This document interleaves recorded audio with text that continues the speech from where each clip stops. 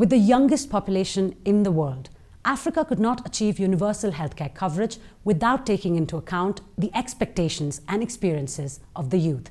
To talk on this matter, we were joined by Evalin Karijo, Director, Youth in Action, Amref. WAACT Youth in Action is a fully youth-led, youth-driven initiative. It began as a really brilliant idea where we said we want to make sure that young people have a voice and are really able to contribute to meaningful youth engagement within the gender equality and sexual and reproductive health space. So WAACT Youth in Action has been active for the last 3 years. We are focusing on 3 key pillars. One, ensuring that we provide young people with a common voice when it comes to their advocacy priorities.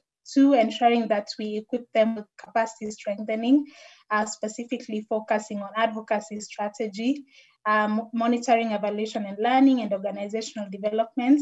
And thirdly, ensuring that young people have the right space and really able to participate and contribute to policy processes. So WAACT Youth in Action ensures that young people have a voice and are able to participate in policy processes. WAACT has over the last few years also hosted the Youth for UHC movement, which is the very first Pan-African movement of young people advancing UHC in Africa. Excellent. So when you speak about capacity building in terms of getting the youth involved when it comes to policy, what are these areas where you're looking to reform policy with the help of youth? I read it was about gender inequality and sexual and reproductive health. One thing we've ensured within WAACT Youth in Action is making sure that young people are at the center of designing the interventions that we have as an initiative and as a program. So it's not us who really dictate what we do at WAACT. We make sure that the youth priorities and that young people are really driving the agenda of WAACT. And so even when we're designing WAACT, we had to get young people to really speak to the needs and their priorities within not just Kenya, but also looking at regionally and globally. And what we heard from the youth is that, of course, they're disproportionately affected when it comes to quite a number of issues. If you look at HIV, for example, adolescents and youth have higher incidences when it comes to adult infections.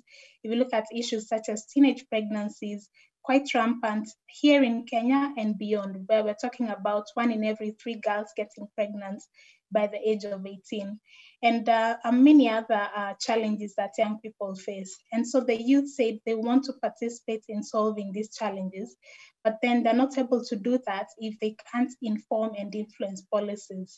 And so for us, we're looking at equipping young people with these advocacy skills to influence policies, and then as a result, have this ripple effect where the health priorities of young people are addressed, and to ensure that young people now have access to quality healthcare services, not just around sexual and reproductive health, but really broadly, ensuring that we end sexual and gender-based violence and ensuring that young people are able to live a productive life. Could you give us an example of how a youth body has been actually able to impact policy building, whether anywhere in Africa? Oh, we have so many examples, but I'll start with here in Kenya, where I have seen the power of young people coming together to really influence policies. I have seen in regions such as Nairobi, which is the capital, the youth for the first time influenced the very first adolescent sexual and reproductive health policy within Nairobi County. In other regions, such as the pastoral regions in Kenya, we've seen young people advocating for the first anti-bidding policy within that region, because anti-bidding is a retrogressive practice that really affects young people, and which then makes young people get married off at an early age. We've seen young people in other regions, such as Kilifi in the coastal region, being able to advocate for gender policies. Beyond Kenya, we have seen young people influencing policies even at the AU level.